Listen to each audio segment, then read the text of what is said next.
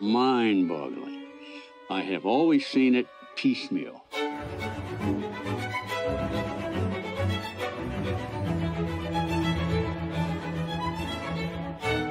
The first day when they drove me out to the pad as part of my introduction, and I went up on the 180-foot level, and I looked down, and I looked up, I thought, you know, there ain't no way in the world this thing is going to get off the ground.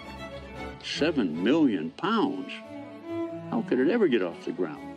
I took one look from the top of the pad, and this is the pad where Apollo 11 was going to lift off someday.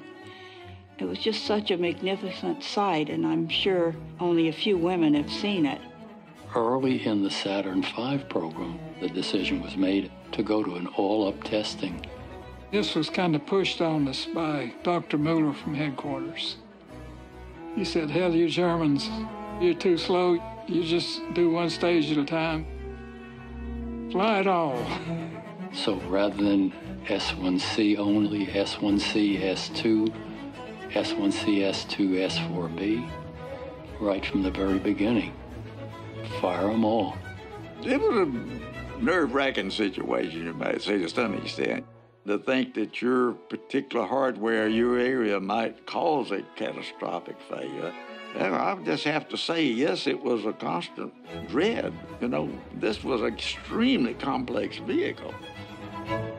When we started the countdown for the actual launch, I walked into this HOSC building, and I never come out for 3 days and 3 nights. Von Braun did a tour. Here's all his engineers asleep on the console. Von Braun said, let them sleep. I want them to be ready when the time comes. I was at a control console with my boss, and we got down to about T-minus 30 seconds, and I thought, excuse me, I'll be right back.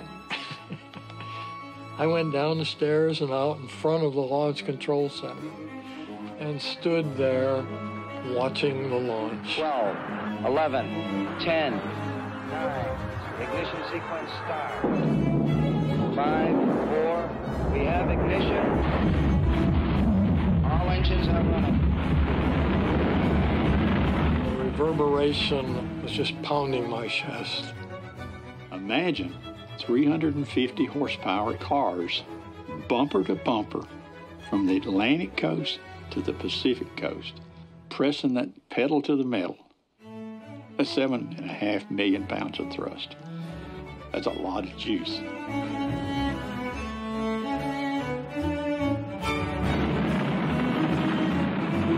And when it did finally go, it was so frustratingly slow. It's not like a shuttle that leaps off. It's doing 100 miles an hour by the time it gets past the tower. You begin to wonder if it's even moving. It's just barely climbing. You watch it through staging.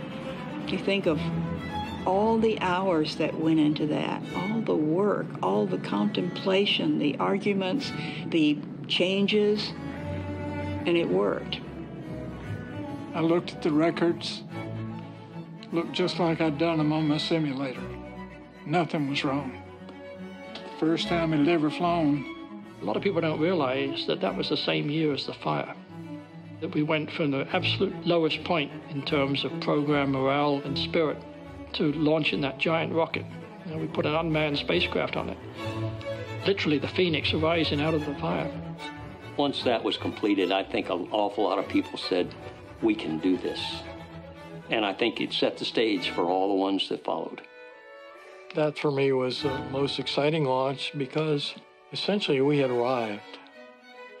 Everything was progressing like it should be, and the future looked brighter than ever.